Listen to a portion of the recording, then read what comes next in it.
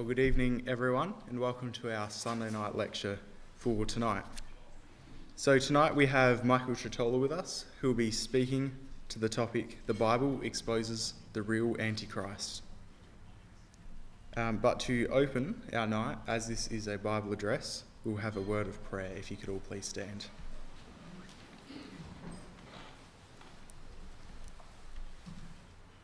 Our Father in the highest of heavens, hallowed be your name. We thank you for this wonderful day which you have given to us, and for all the blessings which you give to us every day. We thank you for the time that we have now to come together around your word of truth, the Bible. We pray that you'll be with our speaker as he speaks to us about how the Bible exposes the real Antichrist. We also pray that you'll be with us as the listeners, that we may be able to take in what is being taught to us, that we may all come to a better understanding of your word. So please be with us tonight, Father, and may all that we do here be done to your honour and glory. And it is through your Son, our Lord and Saviour and coming King, Jesus Christ, we pray. Amen.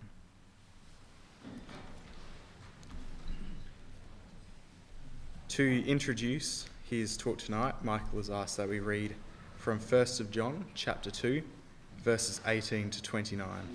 And I'll ask Roger Dowling to please come and read that for us, after which I'll ask Michael to come straight up. Thanks.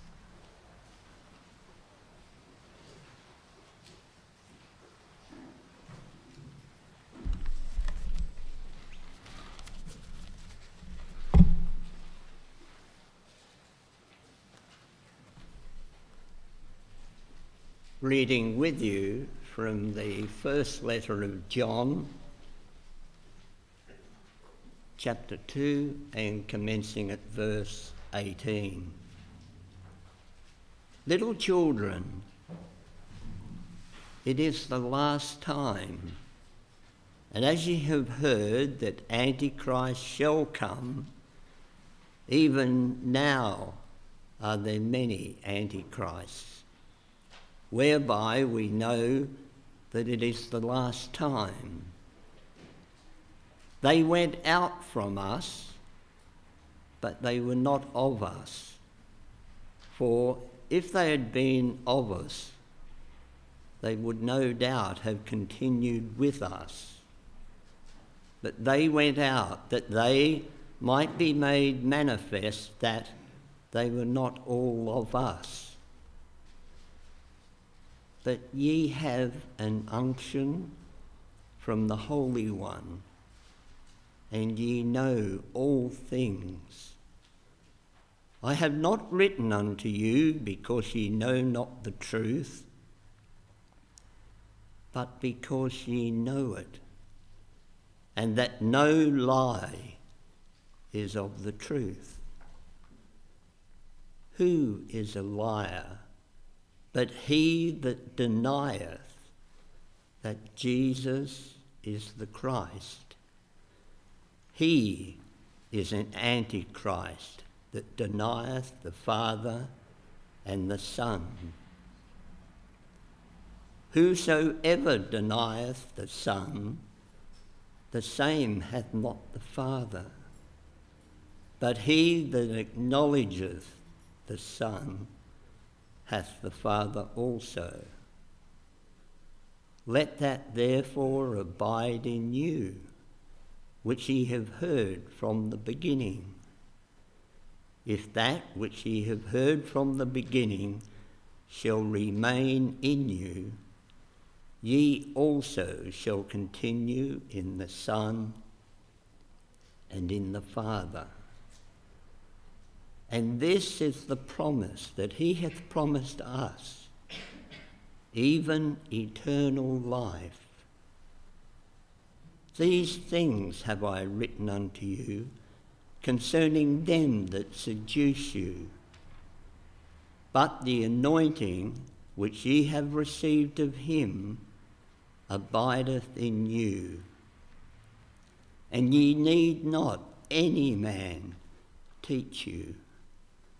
But as the same anointing teacheth you of all things, and is truth, and is no lie.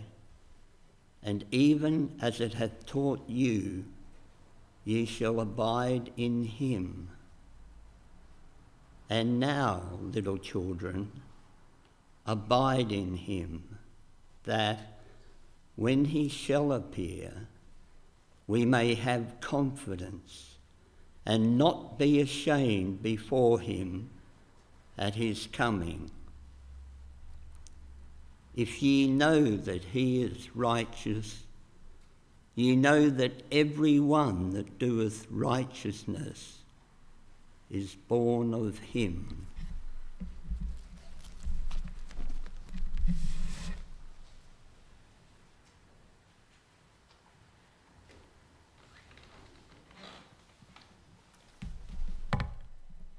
Well, thanks for that, Brad and Roger, and good evening and welcome again tonight. Well, tonight we're going to be having a look at what the Bible tells us about the Antichrist, or who the Antichrist is. And hopefully by the end of tonight we're going to get a pretty clear picture from the Bible about who it is and what we're looking for when we're looking for someone who is the Antichrist. So tonight I'm going to be asking for your involvement. We're going to definitely workshop it a lot with you. So I'm going to need you looking out for clues in the passages we turn to, and if you can be confident and share and yell out, that would be really appreciated, and we can hopefully learn together and piece this up on the whiteboard as we try and discover who is the Antichrist and what we're looking for when we think about Antichrist. We're also not going to cover tonight, I guess, who the Antichrist is outside the Bible. We're just going to stick to the Bible and hopefully keep it really clear of what we're actually looking for. So I guess that's where we're starting tonight. So what is an Antichrist, or what does it mean? I guess that's a pretty good place to start. We had the word in our reading in 1 John 2, and where is it? In verse 22, it's in there. We're taught about an Antichrist. But if you turn to the Strong's Concordance, which is really just a Bible dictionary which gives you the Greek meaning for the word, it says Antichrist just means against Christ. So antifreeze is some liquid that we'd put in to stop water from freezing. Antichrist is someone that's as anti-Christ. They're against Christ. And it also means instead of Christ as well. So it's a replacement for Christ. So they're opposed to Christ, or they're trying to impose themselves instead of Christ, or in Christ's room. So that's what the Greek word means when we're talking about Antichrist. It's someone that's opposed to Christ or trying to replace themselves with Jesus. So that's really, I guess, breaking down the word. It's not a super complicated word. It's just someone that's opposed to Jesus and going against what he wants and what he's doing. So now we know that. Where's the word Antichrist appear in the Bible? Well, it's actually only in one writer, and three of them are in our chapter tonight in 1 John 2. But John is the only person that actually mentions Antichrist in his writing. And it's not in the Gospels, it's only in his letters. So there's three passages that he talks about. One's in 1 John 2 that we read tonight, and that occurs 3 times. We're going to turn to all of them to start with to sort of get us a bit of a picture of what we're looking for. The second one's in 1 John 4, so the same letter, just a little bit later. And then the second one's in his second letter. So we'll turn them all up and sort of note down what we're sort of looking for when we're looking for Antichrist. But the word only appears in the Bible 5 times, so it makes it easy for us to work out what the Bible's describing when it's talking about Antichrist. So what do we learn about the Antichrist in this section? So from verse 18 through to 27 in 1 John 2, what are some things we learn about the Antichrist?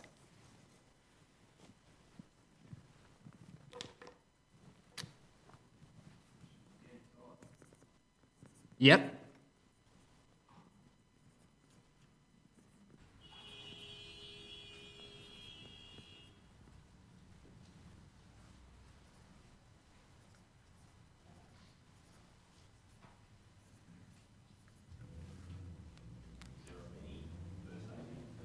Yeah, that's a really good one. So it's not just one person. Verse 18, it's many. Yeah, so they're already there. We're in the first century, already exist. Yes. Oh, helps if you spell.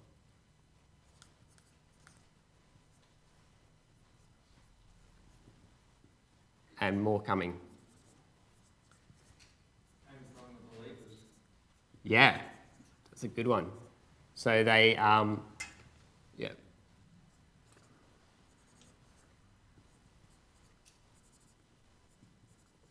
to be important that it's at the time of the last hour.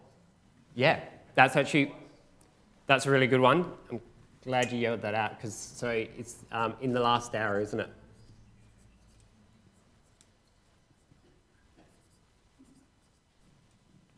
Is there any other clues? We'll just start putting some verses next to it.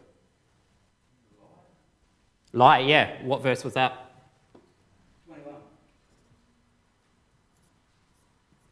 So it's a liar. As opposed to truth. So there's a fair bit of contrast there. The many come out of the believers. Yep. No, that's perfect. What was the verse, though? I'll take that one. Verse 19.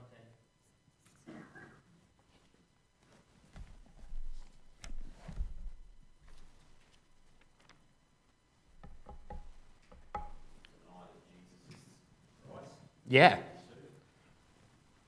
So that, I guess that fits with the word, isn't it? They're denying Jesus or opposed to.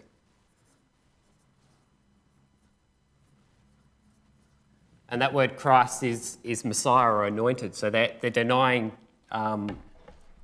Jesus' origin or his kingship, aren't they? Like they're denying that he's king and who he is. Denying the Father as well. Yeah. So that's linked, isn't it?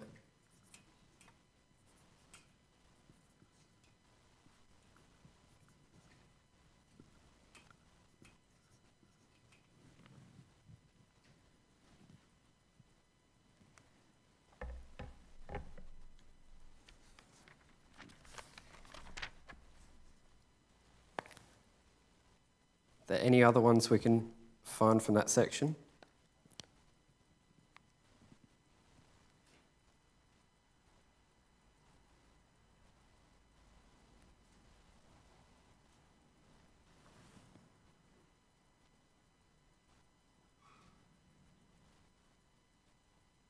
I guess the only other one is just in verse 18. So John's saying, as you've already heard. So they've already been warned about this group of people that will be denying Jesus. So it's not new information for the believers. They've been warned about a group that are going to come to deny Jesus. So already heard about it.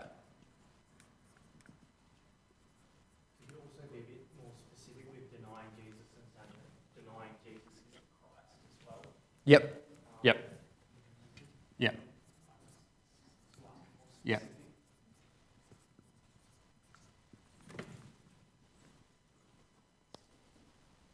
There you go. So that's not a bad list, I guess. So we're looking for a group that the believers have already been warned about, that's against God because it's against Jesus. So God and Jesus are linked, and if you're against one, you're against both.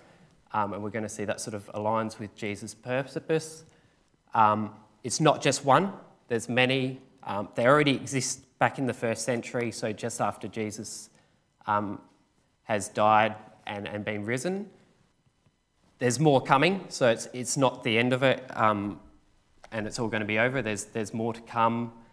They originated in the believers, so they started off in the truth, but they've erred from that, and they've come out of there. We've got the time period that we're looking for, so it's in the last hour, so right at the end period.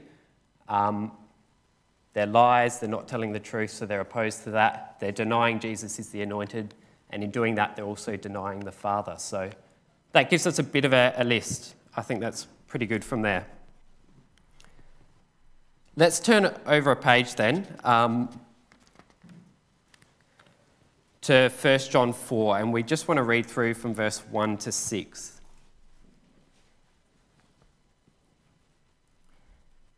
So in 1 John 4 and verse 1, it says, "Beloved, do not believe every spirit, but test the spirits to see whether they are from God, for many false prophets have gone into the world. By this you know the Spirit of God. Every spirit that confesses that Jesus Christ has come in the flesh is from God.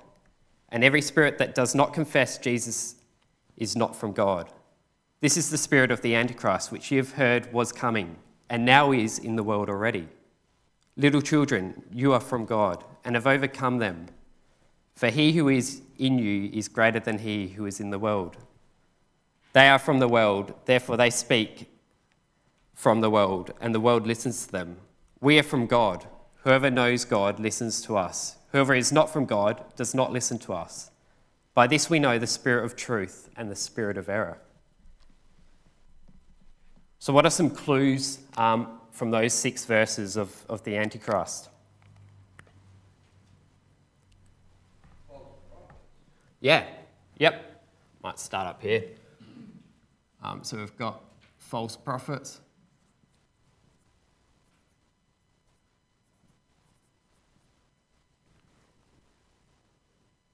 That's verse 1, isn't it?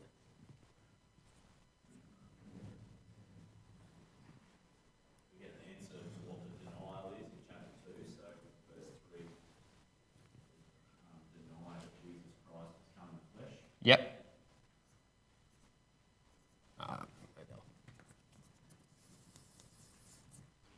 Yep, so now it's a little bit more information. It's not just that he's anointed, that he's actually come as a human and in the flesh, isn't it?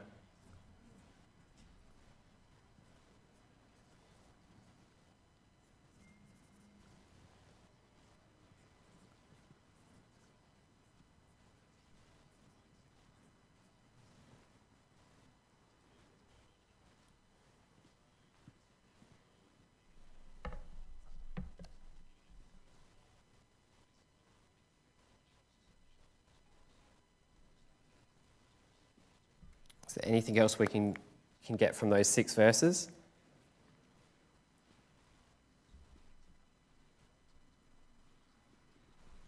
It's a spirit. Yeah.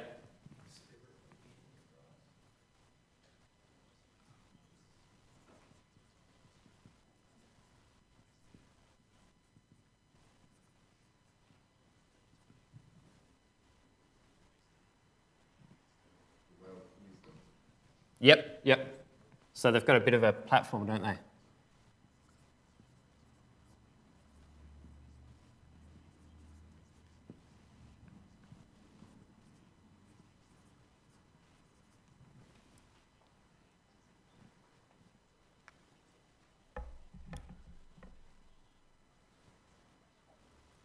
in the flesh. In verse 3.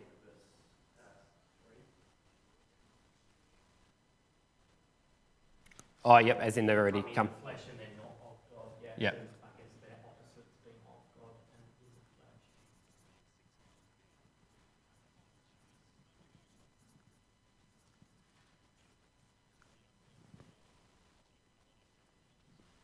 Nice. I think verse 6 is describing that the spirit of Antichrist is the spirit of error. Yeah. So again, we get that contrast, don't we? It's either a spirit of God and truth, or it's a spirit of Antichrist and error. Yep. Are you right if we go Antichrist equals error? God equals truth. And come in the flesh is also style of the world. Yep. As in, yep.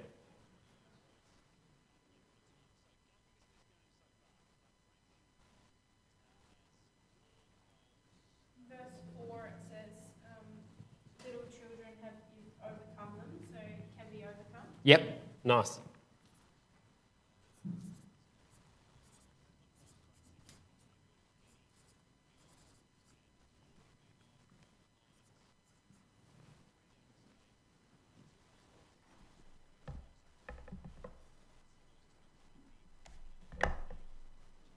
I guess verse 4 as well, they're previously warned about it as well, aren't they? So they knew that they were coming.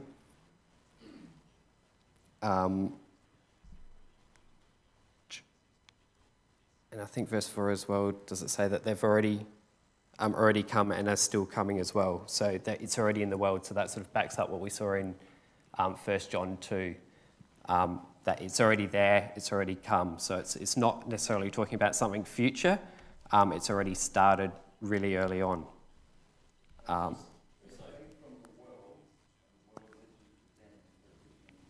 Yes, great one.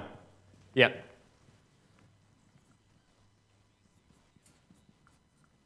Instead of God. So it's in contrast to God, isn't it? It also hints at the idea that it's a majority holding this teaching, many false prophets. Yep. It's not like it's a couple, it's not obscure, Yep. it's a common thing. Yep. That's not where it's from. Yep. That's good. So we're not looking for a small little isolated pocket, are we? It's a constant thing that continues. It started early. It's going to go right through, and there's lots of them out there. And it's error. It's not of God. So it has to be in contrast to God. Fantastic. All right. Well, we're developing a fairly decent list now, aren't we? Let's turn probably over another page to the second letter of John, and we're just going to read from verse 4 through to 11.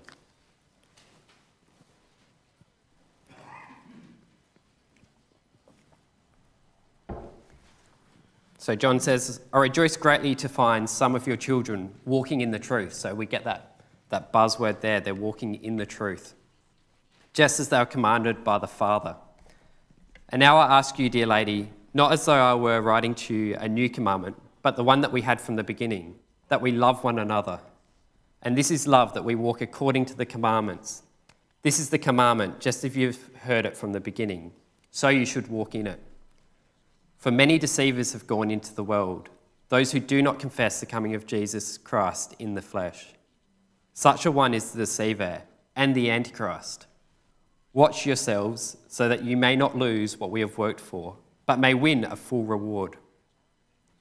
Everyone who goes on ahead and does not abide in the teaching of Christ does not have God. Whoever abides in the teaching has both the Father and the Son.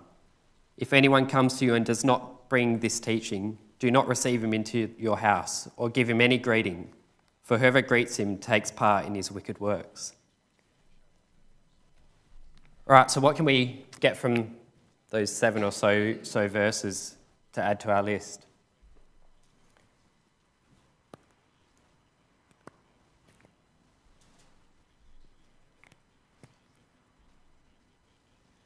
They're deceivers, verse 7. Yep. Just the one? Plural. Plural, yep, many, yep, lots of deceivers. Yep. It's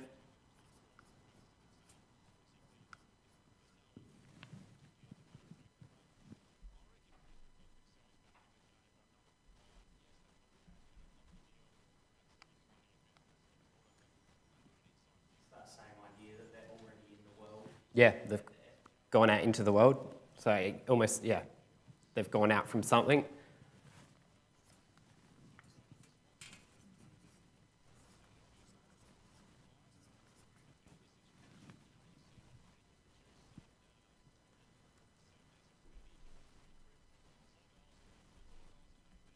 It's packaged up as a clear teaching, so it's a doctrine, there in verse 10 and also verse 9. Yep. Yep.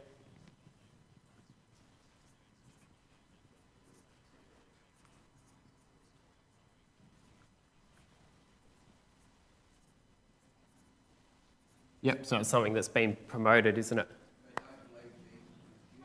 Yep. So again, we get that denial of Jesus being human.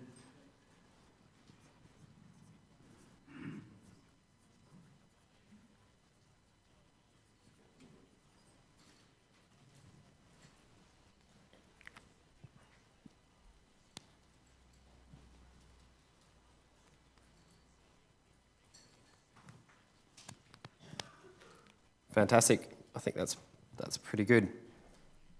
And I guess the only other thing is like they're not listening to God's ways, are they, in verse 8? They're not abiding in the teaching of Christ or God. So it's contrast to what Christ spoke about and his work that he came to do, which makes sense if it's someone that's opposed to Christ or anti-Christ, that his teachings are different to what Christ spoke about, doesn't it?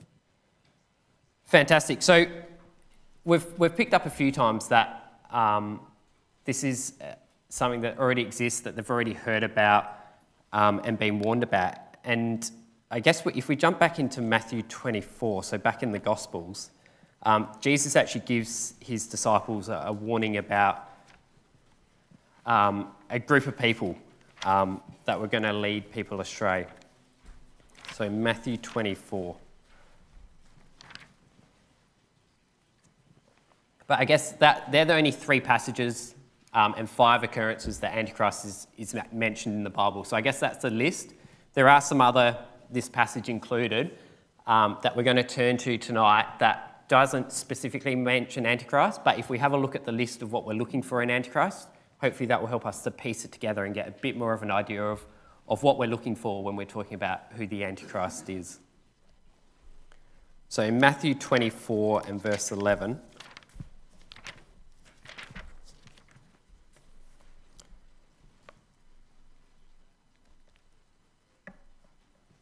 so Jesus says, "Then they'll deliver you up," in verse 9, "to tribulation and put you to death, and you'll be hated by all nations for my name's sake. And then many will fall away and betray one another and hate one another. And many false prophets will arise and lead many astray. And because lawlessness will be increased, the love of many will grow cold. But the one who endures to the end will be saved. And the gospel of the kingdom will be proclaimed throughout the whole world as a testimony to all nations, and the end will come." So what does that fill in any extra details about the Antichrist? Yeah. So it's a deliberate thing they're doing, isn't it? They're leading astray.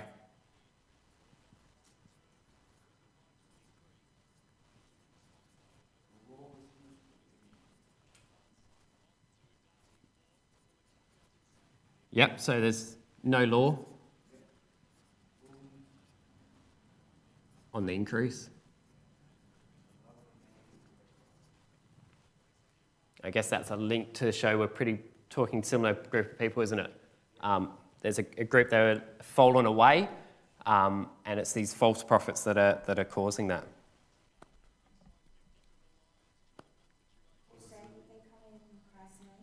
Yeah. So pretending to be. Saying I am Christ, verse 5. Yep.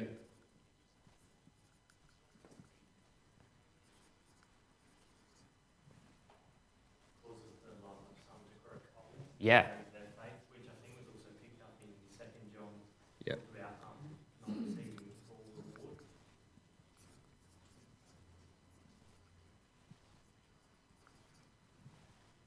Yeah, so it affects people's faith by what they're doing.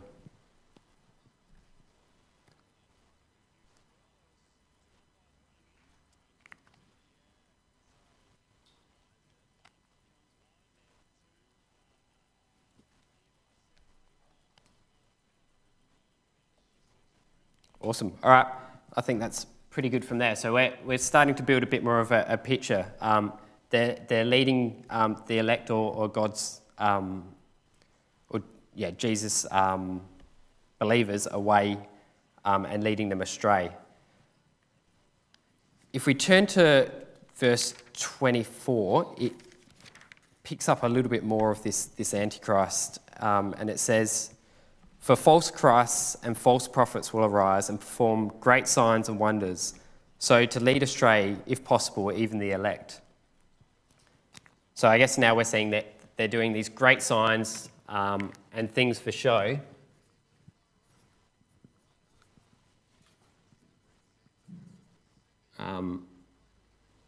To lead people away.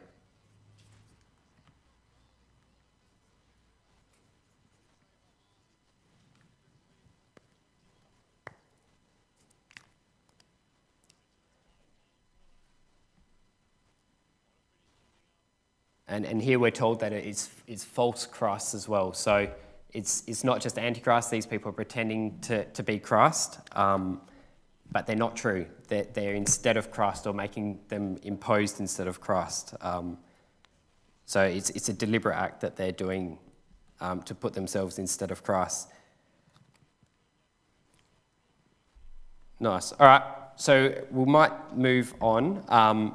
The next section we want to have a little bit of a look at is in 2 Thessalonians 2 and verse 1 to 12.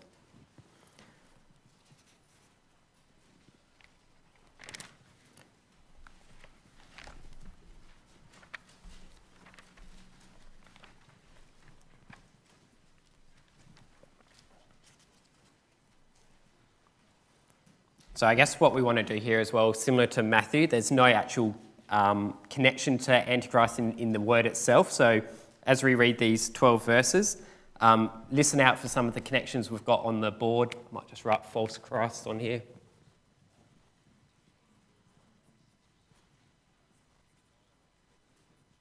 But we want to see if we can piece some of the connections or things we're looking for with the Antichrist to see if this section fits in with what we're expecting the Antichrist to be and to come.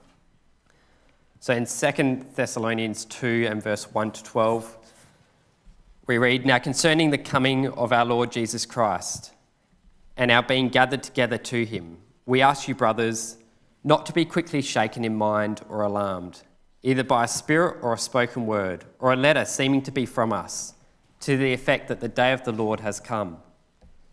Let no one deceive you in any way, for the day will not come unless the rebellion comes first. The man of lawlessness is revealed, the son of destruction, who opposes and exalts himself against every so-called God or object of worship, so that he takes his seat in the temple of God, proclaiming himself to be God. Do not remember that when I was still with you, I told you these things, and you know what is restraining him now, so that he may be revealed in his time. For the mystery of lawlessness is already at work. Only he who now restrains it will do so until he is out of the way. And then the lawless one will be revealed, whom the Lord Jesus will kill with the breath of his mouth and bring to nothing by the appearance of his coming. The coming one of the lawless one is by the activity of Satan, with all power and false signs and wonders, and with all wicked deception, for those who are perishing because they refuse to love the truth and to be saved. Therefore, God sends to them a strong delusion, so that they may believe what is false, in order that all may be condemned who do not believe the truth, but had pleasure in unrighteousness." Right, so there's a fair bit to pack in that first half of 2 Thessalonians 2. Is there any links, I guess, to what we've put on the board that may tie into what we're looking for when we're talking about the Antichrist?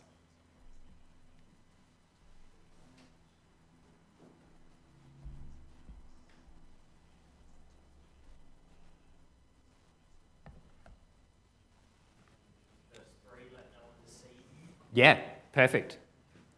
Yep.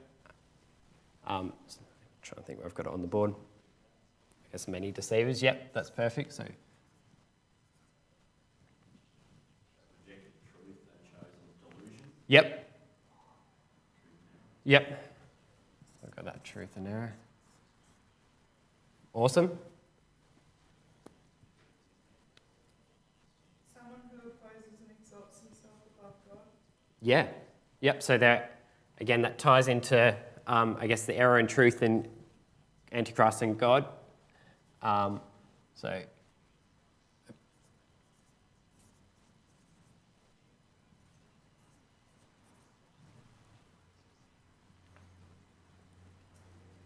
It's already active. yes. Yep.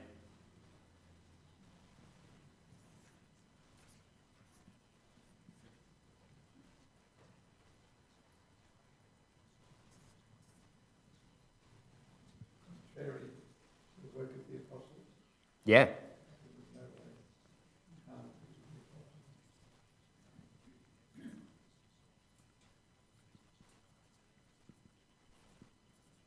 It's opposite to the apostles' teaching, isn't it?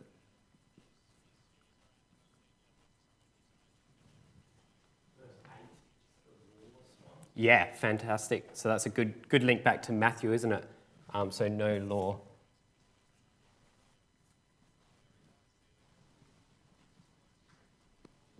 Verse 5, they've already heard that. Yep, nice.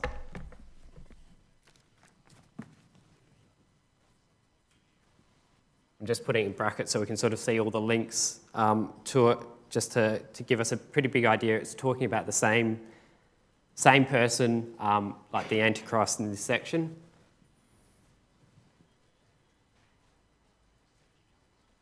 Another link to Matthew verse 9, signs and wonders. Yeah. Deceptive. Yep. What verse was that?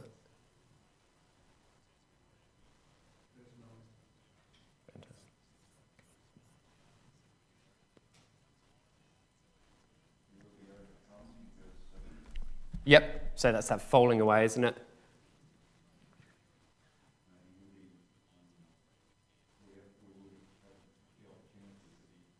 Oh, yep, sorry, yep. Yep. Where did I put that? Verse 10, they don't receive the love of the truth is similar to that love going cold. Yes. Yep.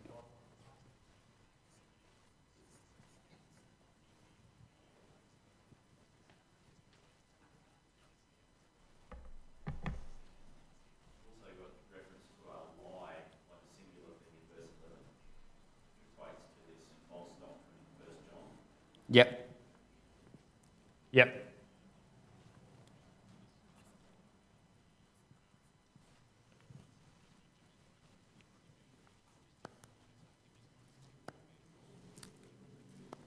I think the only other one I had was verse 3 where it talks about rebellion. It really just means falling away. So that was similar language to 1 John as well.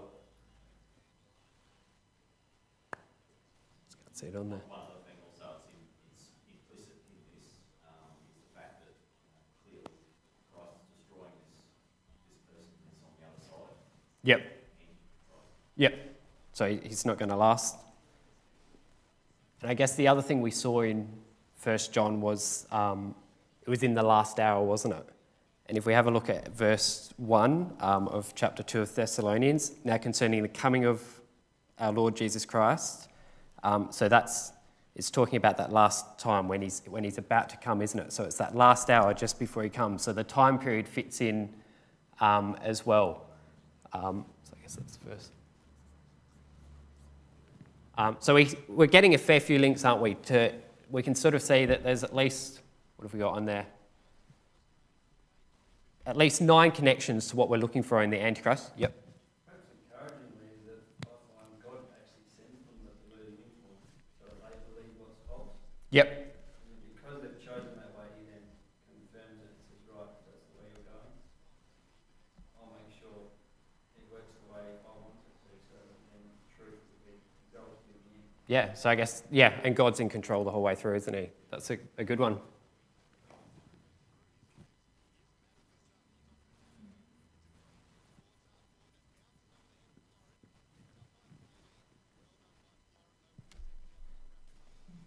I guess the other one is verse 2. It talks about not being quickly shaken in mind or alarmed, and there's that spirit again. So it's wanting people to stand firm and not to be deceived, isn't it? So it's saying be assured of what we've told you, and we've seen that's what John was warning about. Like, don't be deceived by what's going to come.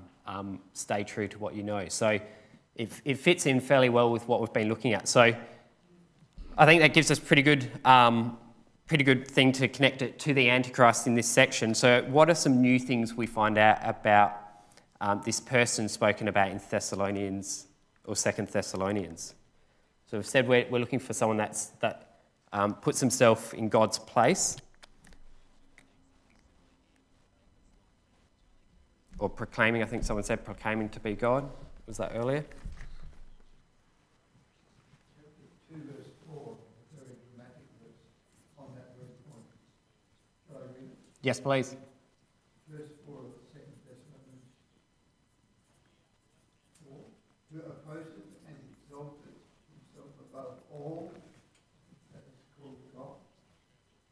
that is worship, so that he, as God, sitteth in the temple of God, showing himself that he is God. It's profound.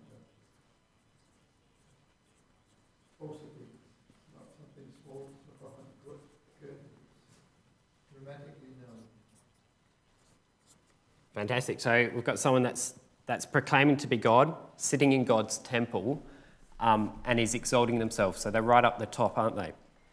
And it's a singular person now. So we've sort of seen, it's been talking about there's many coming, but now there's this person at the top that we're looking for that's exalted, proclaiming to be God, or calling himself God, and sitting in God's temple. So that gives us a few clues to look out for, doesn't it?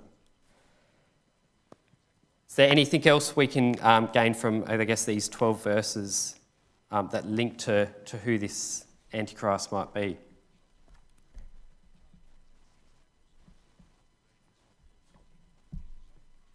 going to be a period of time before this group of many from whom will come this one.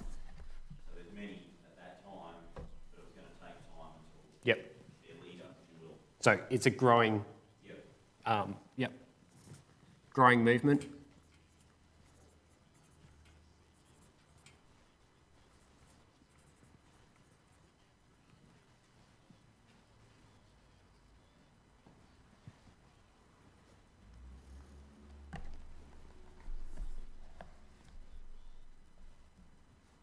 They have pleasure in unrighteousness.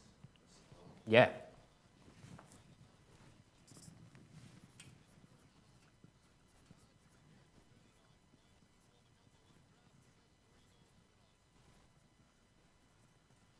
Which again goes, I guess, everything against God, isn't it? God is righteous, but these people are finding pleasure in things that are against God. Michael, the things in verse 4 actually show that what John was saying about they didn't get the relationship between Jesus and God correct. And so, because they don't get the relationship between Jesus and God correct, he's actually then therefore able to do those things in verse 4 and set himself up as God. Mm-hmm. So it's a misunderstanding of the true relationship between God and Christ.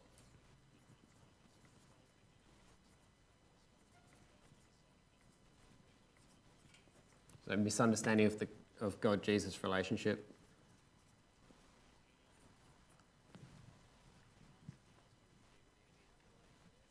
I think someone said it before, but Jesus was going to destroy him when he comes. I don't know if I actually wrote that up. I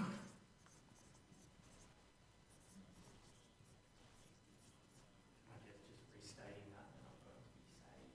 Yep. People associated with it.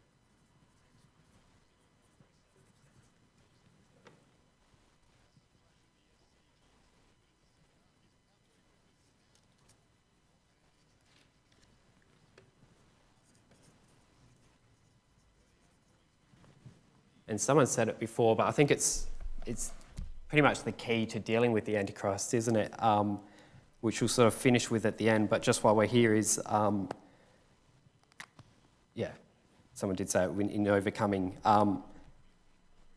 But these, they refuse to love the truth and so to be saved.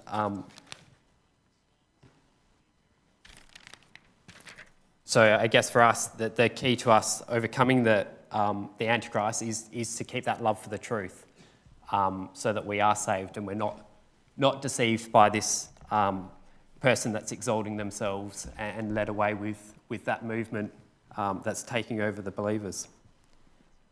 Fantastic. All right, I think that gives us a fair bit more to go on with. We've got two more passages we just want to run through that just fill out a few more bits of detail. So if we turn to 1 Timothy 4.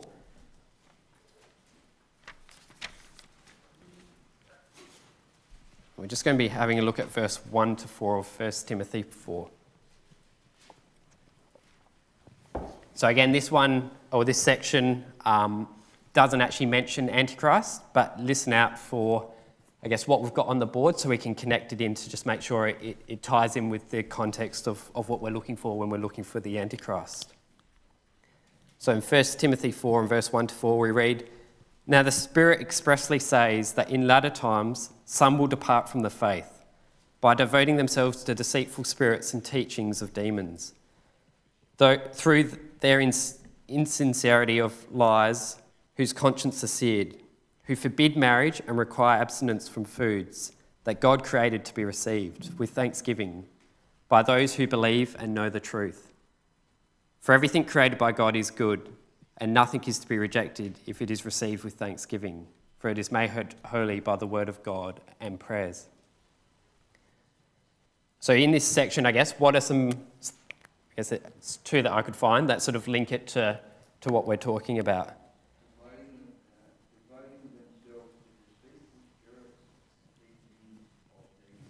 Fantastic, yeah. So those deceitful spirits, again, that ties in with what we're looking for with the Antichrist.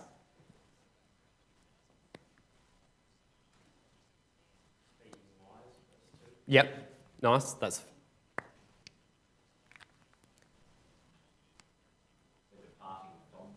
yeah, definitely. So again, it's that falling away or that departing from the truth.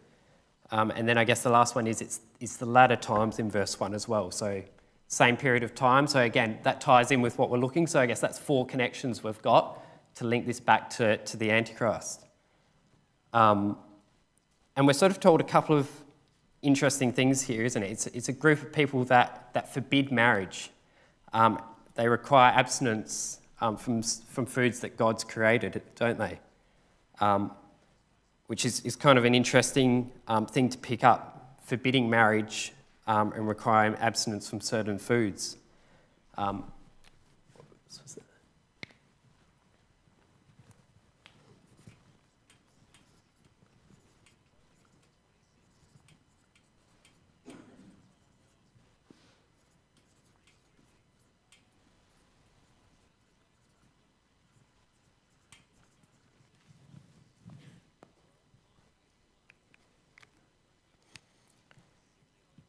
And I guess we're told that it's an insincere. There's lies involved there as well. They've got conscience that aren't truly working. They've been seared, but it's not actually changing who they are. Nice. The last passage we just want to flick through to is 2 Peter 2, and just pair this up, and then we'll sort of run through where it leads us to.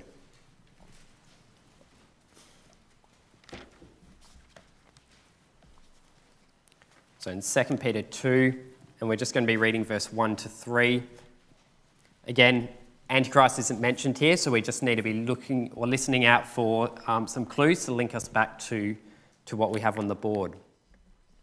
But verse 1, "But false prophets also arose among the people, just as there will be false prophets among you, who will secretly bring in destructive heresies, even denying the master who brought them, bringing upon themselves swift destruction. And many will follow their sensuality, and because of them the way of truth will be blasphemed. And in their greed they will exploit you with false words. Their condemnation from long ago is not idle, and the destruction is not asleep." So what's the context? I guess what's the links back to what we've been looking at with Antichrist? Yeah, fantastic. So same group of people leading it, isn't it? Yeah. Yep, they're denying the master. That's opposed to, or I guess they're putting it, yeah, rejecting who he was. Yeah. Yep. Yeah, so that's, many fall away, isn't it, from it? Nice. So that links us in. And I guess the new section in this is we see that there's a fair bit of greed in it, isn't it? In their greed, they exploit the people, and they exploit them with false teachings or false words. What was that, sorry? Yeah.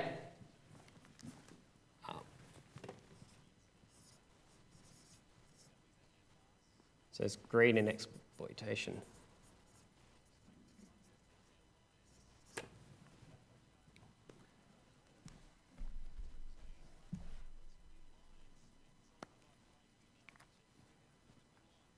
So we're looking for people that, I guess, have teachings that generate a fair bit of money, and that's how they're exploiting the people.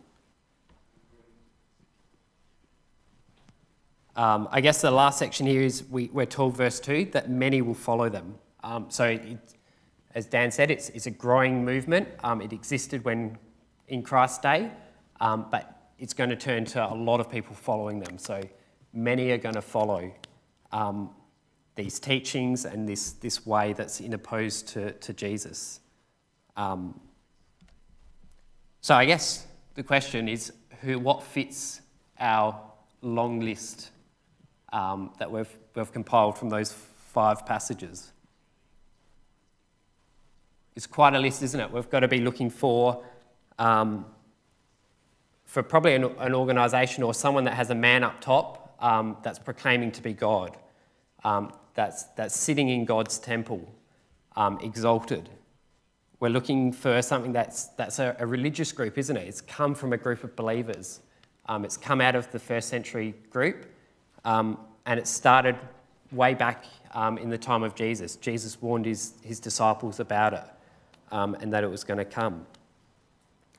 So it has to originate in religion, and it has to tie back in part to the first century.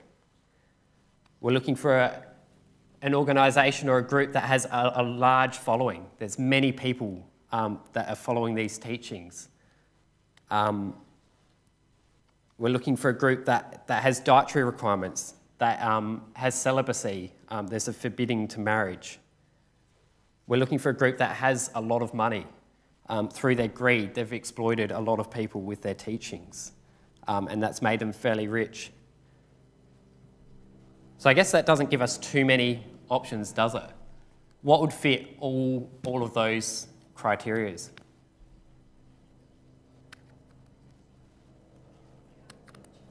Yeah, I'd say that's a pretty good guess, or pretty good statement.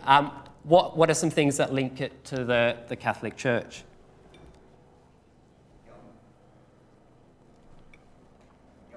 The government, yep. So it's a lot of power. Money. Yep.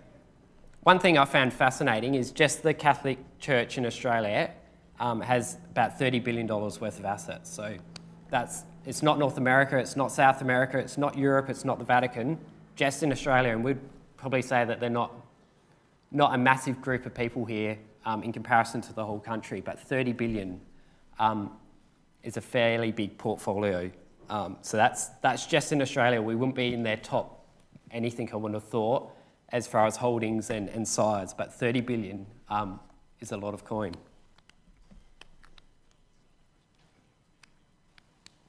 Anything else that sort of ties it in? Yeah, it's pretty amazing, isn't it? There's not too many people that actually claim to be God, and yet that's something that's pretty unique to the Pope. And of course, he sits in the Vatican in a temple devoted to God. I guess something that's pretty amazing is on his. He has the Vicar of Christ, so he's Christ's representative on earth. So he speaks for Christ, which they link that to God as well, don't they? Yeah, priests can't marry, can they? So it's a pretty bizarre rule or requirement in the Catholic Church, but that's something that links it in. There's a forbidding of marriage for priests.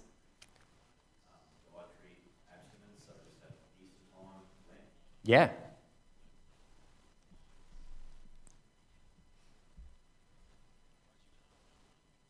I guess it ties back, don't they, to the first century believers, like they tie it right back to Peter. So as far as timeline, it fits in. We know definitely by 300 years, they're getting fairly established. So we can tie the roots right back to the early believers, which I guess for most people or most organisations don't go, if you get to 100 years, you're doing pretty good for a business. But the Catholic Church can tie right back to the first century group of believers.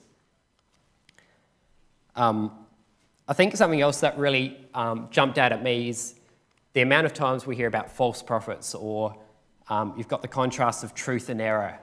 You've got people being deceived. What else came up on there? Lies as opposed to the truth. And if you look at through the Reformation and the Protestant movement that came out of the Catholic Church in 1600s, I think, or 1500s, something the church did was discourage people from reading the Bible, from actually finding the truth. In fact, they went to the extent that they would publicly burn Bibles and take them off people and punish people for trying to read the Bible and actually understand what God's reading. So that was one way they tried to maintain power of the people, was to not promote truth. And that's pretty opposed to Christ. We're going to finish with some words of Christ that are a direct opposite to that. Christ came to teach people his way, to teach people the truth, and to allow people, in fact, to encourage people to test what he said, is what the disciples really encouraged people to do, and to tie that back. But this organisation didn't want people to really discover what was in the Bible.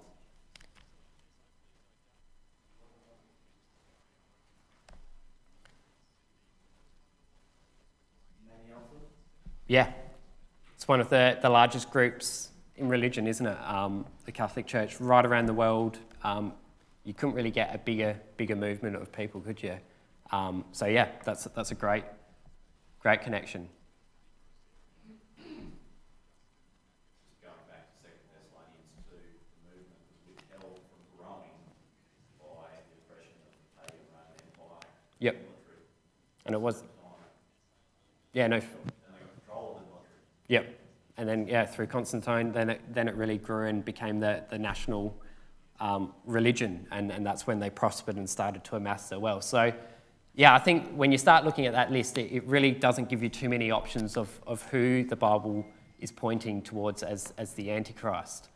And they were really a law to themselves too, weren't they? Like they would go against Jesus' teachings to persecute people that didn't agree with what they were teaching, or that might have undermined their power. So they could write their own laws as they wanted. Awesome. All right, well, we might leave it there as far as connections. We just want to tie one thing back to... let's just jump quickly, sorry. We'll do two things. So Matthew 12. This is just another, I guess, example of people... of an Antichrist, I guess, that we have. And it really shows that just denying the power of Jesus is that spirit of an Antichrist. So in Matthew 12 and verse 22, there's this miracle that Jesus comes and he heals this person that's demon-oppressed man who's blind, he's mute, in verse 22. And he's brought to Jesus, and Jesus healed him so that the man could see and speak. So he's blind, he's mute. Jesus now heals him, and he can see and speak. And the people around are amazed, we read in verse 23. And they actually say, "Can this be the son of David?" But when the Pharisees heard it, they said, It is only by Beelzebub, the prince of demons, that this man casts out demons. And Jesus said to them that, how can Satan cast out Satan in verse 26? That doesn't really make sense, that I can make him blind and be working for someone to cast him out, because they're accusing him of Beelzebub, the prince of demons. And we then jump down to verse 30. Jesus says, "Whoever is not with me is against me, and whoever does not gather with me scatters. Therefore I tell you, every sin and blasphemy will be forgiven people, but the blasphemy against the Spirit will not be forgiven. And whoever speaks a word against the Son of Man will be forgiven, but whoever speaks against the Holy Spirit will not be forgiven, either in this age or the age to come." And so I guess here we see these Pharisees are really an Antichrist. They're denying the power of Jesus and actually attributing his miracle and his power to Beelzebub, this prince of demons. And so in some ways that's taking power away from Christ and being an Antichrist in that sense. And I think that's something that is a bit, you can sort of tie back into the Catholic Church as well, in that it takes the power away from Jesus and removes that. And so I guess for us, the challenge is to to not deny Jesus and his power. We can't fall into that trap of the Pharisees. He who was the Son of God. So what's the takeaway for us? We've seen that back in 1 John 4, that we have to be smart, don't we? We have to be able to discern and find out our own way. In 1 John 4, we're told that, "Beloved, do not believe every spirit, but test the spirits to see whether they are from God." Because there are going to be false prophets and they're going to have false teachings. And as we've seen, they can be all over the place. But for us, the warning is to test those spirits and to really discern between truth and error. That's really the key of the Antichrist. We can't fall into the trap of being led away by error. It's on us to test each teaching so that we're not deceived by it. And that's something that Jesus came. Back in John 4, verse 6, Jesus said that he was the way, the truth, and the life. So he came to show people the way, the truth, and the life. So he was pretty open in his message. He wanted people to discover him. He wanted people to read about him and know who he was so that they could find this way to life that he led to. So what is it about Jesus that we want to come to know? And that's really in the end of chapter 13. This is the way of Jesus that we need to learn about and to follow, and that we can't deviate from. Jesus came to give them a new commandment, we read that in verse 34. "A new commandment I give to you, that you love one another, just as I love you. You also are to love one another. By this, all people will know that you are my disciples, if you have loved one for another." And so if we're going to be for Christ, it means we have to actually act on his teaching. We have to follow his truth to learn about him, but then we have to follow his way, and that will lead to life. And his way is to love other people and to look out for other people. And that's a sign that we're in Christ, that we're following him, and that people can look at and know who the true Christ is because of our actions and the way we show that to other people.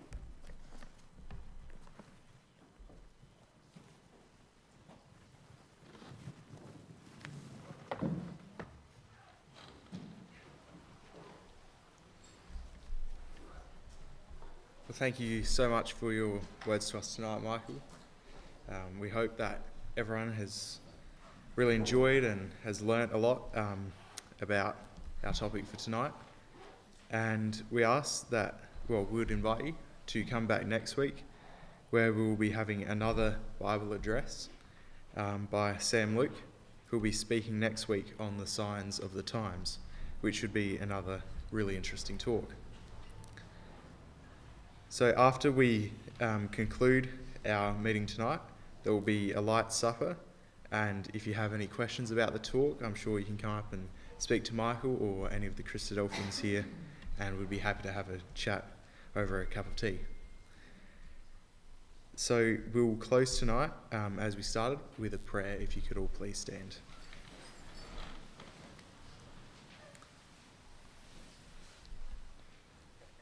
Our Father in heaven, we thank you that we've been able to meet together around your word of truth tonight, to learn about the Antichrist that is revealed in your word. We pray that instead of having this worldly spirit, that we may have a spirit that is of you, walking in truth and showing love one for another, knowing that your Son is the Christ, our Lord and Saviour, who is soon to return to this earth. We pray that that day may come soon, Father, when every tear will be wiped away, and there will be no more death, sorrow, crying or pain, when all things will be made new, and when your glory will fill the earth. We also thank you for the supper which you have given to us, for the time that we have to discuss what we have learnt tonight, and may the time that we spend together be used to build each other up. We pray that you'll please be with us in our journeys home, that we may all arrive safely. And it is through your Son, our Lord and Saviour Jesus Christ, our coming King, we pray now. Amen.